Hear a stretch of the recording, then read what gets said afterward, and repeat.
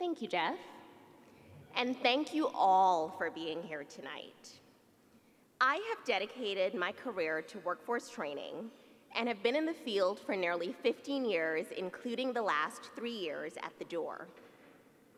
I do this work because as an immigrant born and raised in Kingston, Jamaica, I know firsthand the impact that opportunity has on lifting young people out of poverty.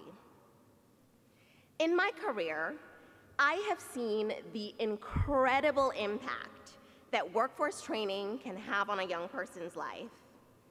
A path to stability for their family, breaking the cycle of generational poverty, the opportunity to build a lifelong career. But in my work, I have also witnessed the gaps that even the most effective workforce program cannot solve.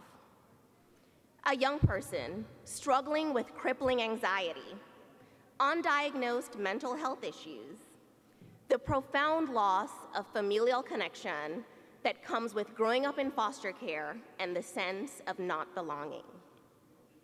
Because of this, I am grateful to be part of the first cohort of students in the Door and NYU's innovative program that will enable me to earn my master's degree in social work at a fraction of the cost, all while remaining in my position at the Door.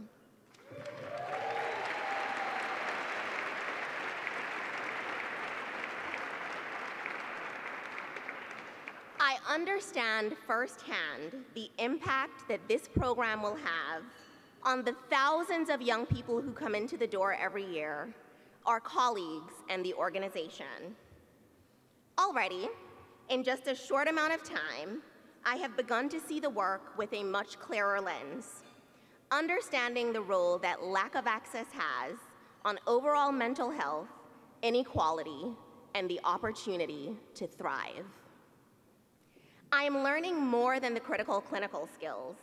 I'm also becoming well-versed in the policy needs and the overarching need for these skills throughout the Door and our country.